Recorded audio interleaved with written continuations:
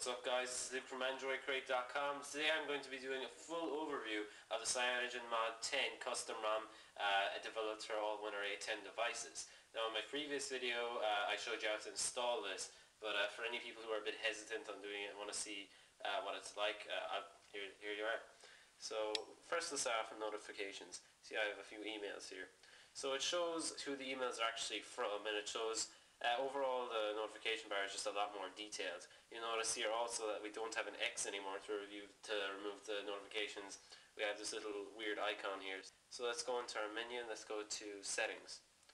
Let's go down to about tablet. And as you can see, we are running Android 4.1.1 Jelly Bean. So let's tap on that to get an Easter egg. And we have an Easter egg right here, guys. So let's tap on that. As you can see, we can swipe away our jelly beans here. I actually found another Easter egg here. It's a hidden CyanogenMod Easter egg as well. It's similar to that. It's pretty funny. Hold on, right here. So hold down that again. And we have a CyanogenMod equivalent of the Easter egg, which I thought that was a nice thing to throw in. So let's go back. See what else we can do here in our settings. So let's go to Performance.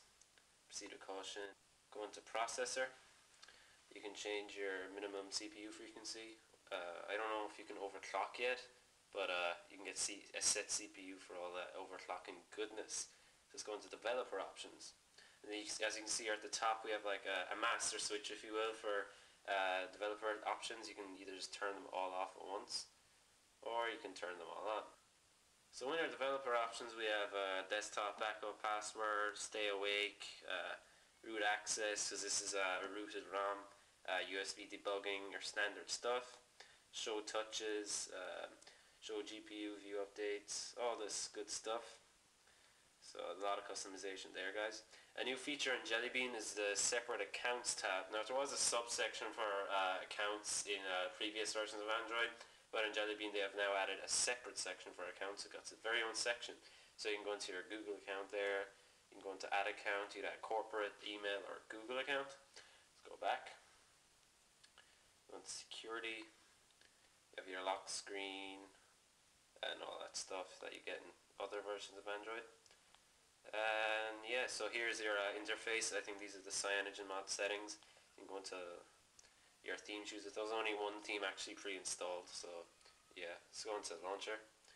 So you can customize a whole bunch of stuff here, guys. Just go into your home screen, choose your grid size, the amount of home screens you have, your search bar. You can resize any widget, and yeah, a lot of stuff there. Let's go back and see more of these settings. Go into app drawer, join with apps, show page indicator, fade indicator, all that good stuff. Let's go into icons. So yeah, the rest of these don't seem to be working at the moment. This is only the second actual version of the ROM, so keep that in mind, guys. A lot of stuff is being fixed at the moment, so yeah, it's still in very early development stages, so just keep that in mind. Let's go into profiles. So you can default home, night, silent, work profiles. I haven't actually tried these out yet, so yeah, the location services, and yeah, all your standard stuff, guys. So let's go out of settings and let's check out the lock screen of this thing.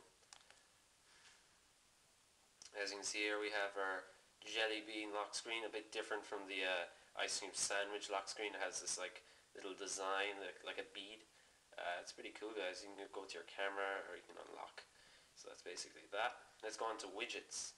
So widgets now have this kind of a grey box around them now. You can basically resize any widget, and if you notice here, when you try to put a widget on screen, it actually moves other widgets out of the way. Come on. So yeah, it moves other widgets out of the way to make room, which saves a lot of hassle, guys. In previous versions of Android, you had to resize your widgets, you have to move around just to make space, and it does it for you this time, which is really cool. Actually, in Jelly Bean, most widgets are resizable, which is really cool. Let's go on to Gmail for the hell of it. Choose account. Yeah, let's say inbox.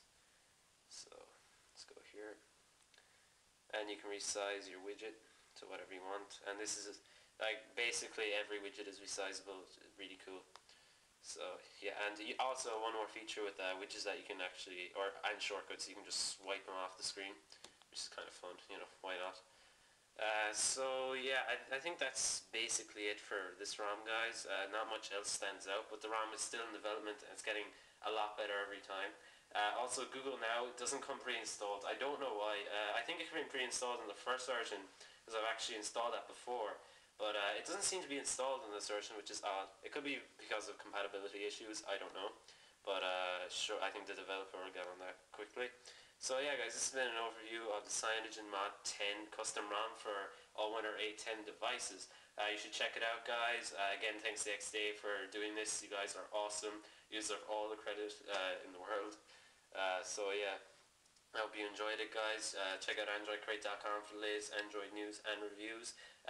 Yeah, give the videos a thumbs up if you want. If you have any questions, just comment below and I'll be sure to answer you. If you want to see any other videos, if you have any requests, please let me know, guys. Send them my way. I'll see you in the next video.